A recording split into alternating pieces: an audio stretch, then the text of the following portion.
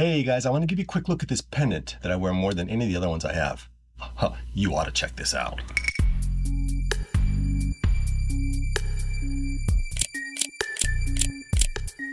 So why did I buy this pendant? This is a Bico Raw Strike pendant, and I love the weaponish looking design. It actually looks like a reformed throwing star. The meaning behind this pendant is act without fear. It's beautiful. Who couldn't use that affirmation every day?